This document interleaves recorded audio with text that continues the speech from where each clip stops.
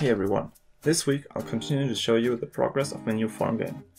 In the last video I showed you how far I got with implementing all the basic farming mechanics.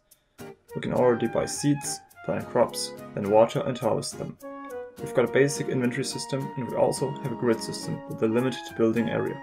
So let me show you how the game has progressed in the following weeks. The first thing I wanted to lay the groundwork for were placeable objects. Here you can see some early footage of that. Didn't really work that well initially, but eventually I figured out how to do it. Now we can properly place a chest on a free tile. This system will be necessary for all types of placeable items. I will add tons of deco items in the future, stuff like benches, flower pots, lanterns and much more. Something to decorate and personalize your farm by your own taste. Alright, the logic of the chest already exists as well. You saw a glimpse of that in the last video. You can open chests by clicking on them and then interact with each object inside. I've made a click and drag functionality for that.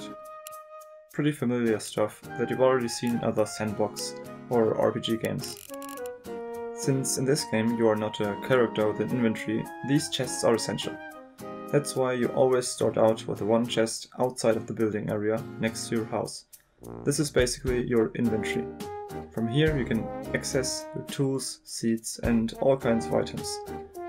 This is also the place where items get sent to when you purchase them from the shop. Another thing that will make a huge difference is the nature. I programmed a system to procedurally generate the natural environment in your farm. Things like rocks, trees or grass. Here's some early footage with some prototype meshes I made. These orange tiles are occupied by nature, while the green ones are already free. One of the tasks for the player in the game is obviously to remove these obstacles to get some free space for building up your farm. Let me show you how that works right now. You open up the inventory and pick up the according tool. I'll use the shovel for digging out the weeds. For the rocks, you can use the pickaxe.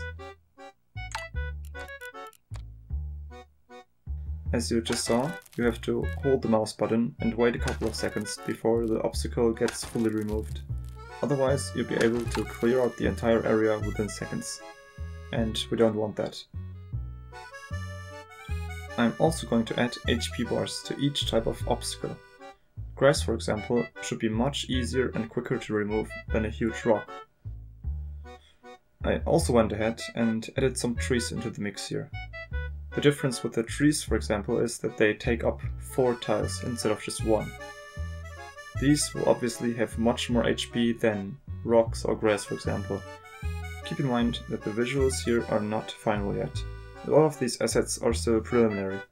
I'll be gradually updating those with the final 3D models as the game progresses.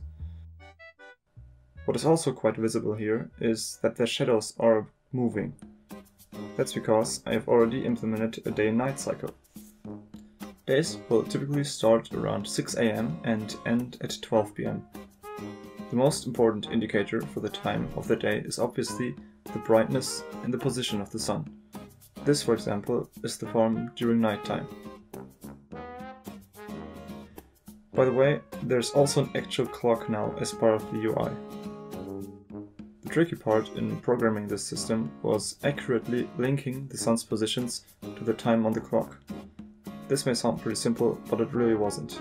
For example, the clock here says 7 PM, but it is already way too dark. Adjusting that and fine-tuning it took a lot of time. This way, the player can always see how much time he still has left for the day. Once the day is over, the screen turns black and you get sent into the end of day screen. So let me show you how that looks right now. Here you can see how many days have passed since you started, plus how much money you earned today. There are multiple rows here that represent each type of income. All of these are different elements of gameplay that I'm currently working on and will present in the future devlogs. So, I hope you look forward to seeing the progress of the game in the future. Next up, there are still a couple of new veggies that I modeled. Here's the cauliflower, the corn, paprika, and a sunflower. Earlier I mentioned the shop, but I didn't really go into more detail, so let's do that really quick. I programmed the whole functionality for it last month. Right now the shop is accessed by this button at the top left. I already populated it with a variety of essential items and also set descriptions. The icons are still placeholders, but will soon be replaced. When you click on something here, the money gets subtracted from your funds and the items get added to your inventory chest. In the future I'll add different types of shops that only sell specific sets of items, but that's for the next devlog. Due to my strict working schedule, the game is progressing really quickly. However, a tough part of this project is regularly creating and editing devlogs for you, while programming the game at the same time. That can become quite a struggle. According to my schedule, for example, this video should have been finished a week ago, but it came out now. I'll try my best to get a new devlog out for next week. I hope that's okay for you.